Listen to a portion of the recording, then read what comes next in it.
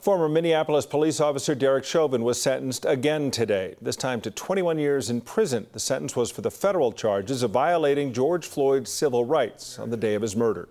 Friends and family of Floyd had the chance to read statements in federal court today ahead of the sentencing. It was back in December that Chauvin pleaded guilty to those charges, admitting for the first time he kept his knee on Floyd's neck even after he had become unresponsive.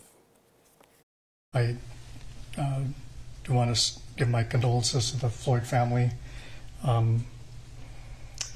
There's going to be some other information in the future that would be of interest, and I hope things will give you some peace of mind. Chauvin is already serving more than 22 years for second-degree manslaughter, second-degree murder, and third-degree murder in the death of George Floyd.